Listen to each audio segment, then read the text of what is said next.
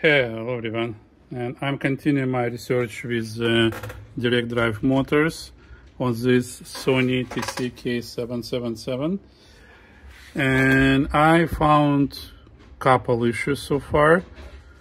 First of all, I decided to go over full procedure of adjustments, and I was able to adjust the real motor to the specs, but with capstan motor, following instructions to set the levels between 3.6 and 4.4 volts in the peak-to-peak mode, as it was not possible. The minimum was about 6.5 volts. And when I started to look more, I found that this capstan has been sitting too far from the coils, right? So as you may see, it's currently running. I had to adjust it properly, so have about 1 millimeter between coils and capstan, and before it was like 2 millimeters. And right away after that, peak to peak went to 4.4 volts, and I was able to adjust it easily. See, second channel, 4.3 volts. That's pretty fine, and the motor starts and stops easily, you see. So power off, now power on, and it starts right away. And if you remember, first time when I assembled it, it was not starting all the time. So adjustments are there in the hole. I'm not sure if you can see it. So there is a hole similar to this one, right? And there is a screw where you adjust the distance between the coils and the capstan magnets. Okay? Main point, have enough space so it would not touch the coils, it would not green them. At the same time, it should not be too far, otherwise it will require much more power to be applied to the coils to rotate them. Next, and that was the reason why there was lots of heat generated by these transistors. And I was just feeling heat going up here, it was pretty hot. And now I can see I can hold my fingers. It's about 40 degrees now, maybe 45. All right. And real motor, where I started. When deck was cold, it was running right away. All right. When deck worked for some time, this motor in playback mode was, at some spot, some position was stopping and didn't start again unless you rotate it a little bit, and then it starts, or unless you use fast forward or rewind, so it will change position. Now let's see. No, it didn't help. It didn't start. Now it starts. Okay, so there is some additional issue. You see? Now it didn't start again. It starts every time in fast forward and rewind, as you see. But in playback, it starts mostly.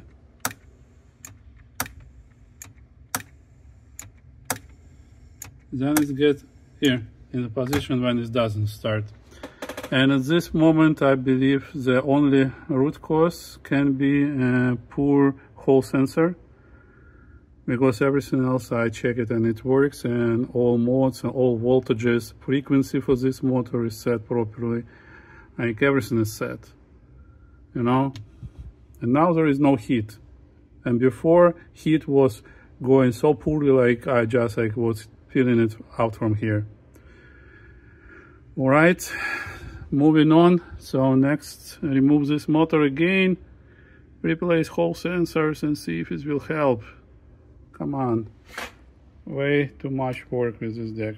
Even if it sounds perfectly well, but it was not treated well before, you know. It's the first time when I had to do any adjustment on this board, really. All right, see you soon. Hey guys, and here I am opening the motor, so I will be replacing these two Hall sensors with these teeny replacements I've got before for the Revox deck when I was trying to see and eliminate wound flutter issues. So let's see how it will perform. The point is I need to put it in the proper direction, so rotation will be not in the opposite side. All right, so see you soon. And here guys, I'm replacing the sensors, and now like deck starts. No, haha, you see, it just did not. It was starting all the time.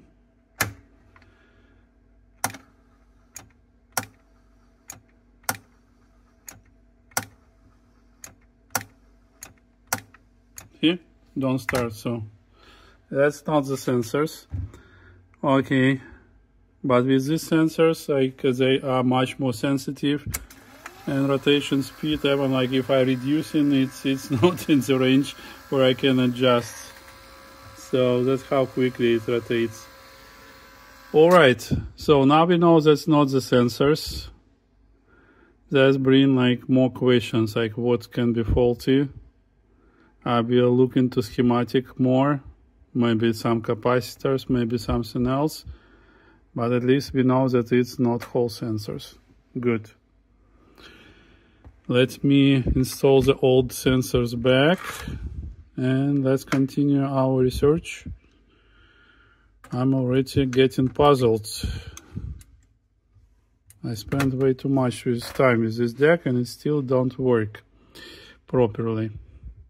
It worked, but not properly. Sometimes this motor just don't want to start, and I don't understand why. Technically it should.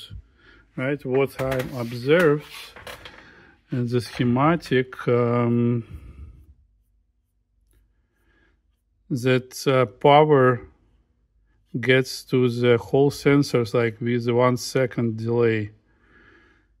So see this circuit here, and it supply power to the whole sensors, and adjusting the amplitude, it will adjust amplitude of the signal which sensor sends, and will increase amplitude of the wave which goes to the transistors and to the coils. So it will change amplitude by the applying different voltage to the whole sensors.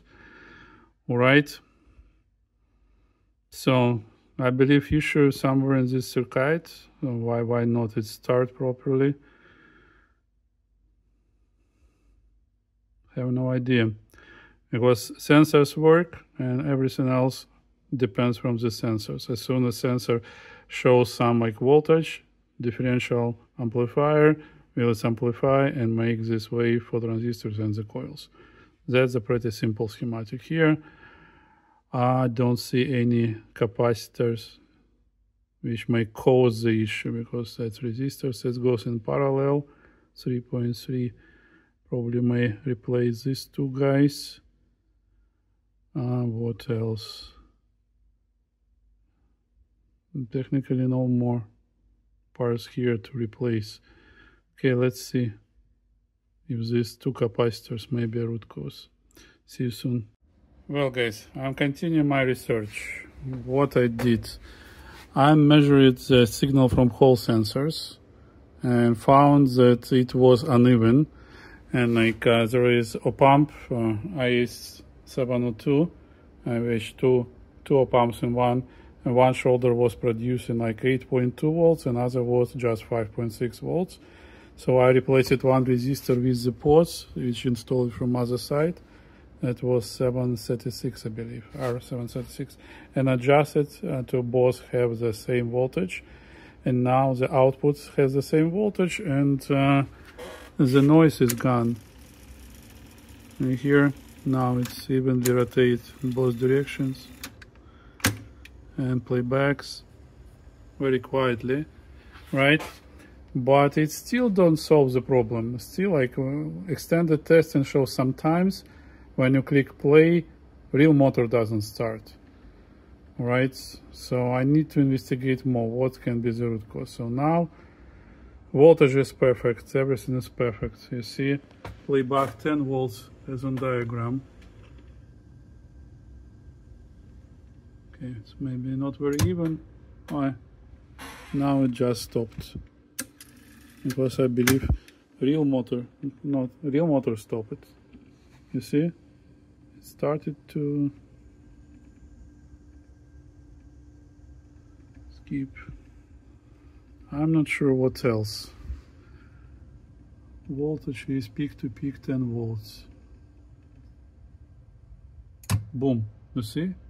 It just cut off the voltage and stopped.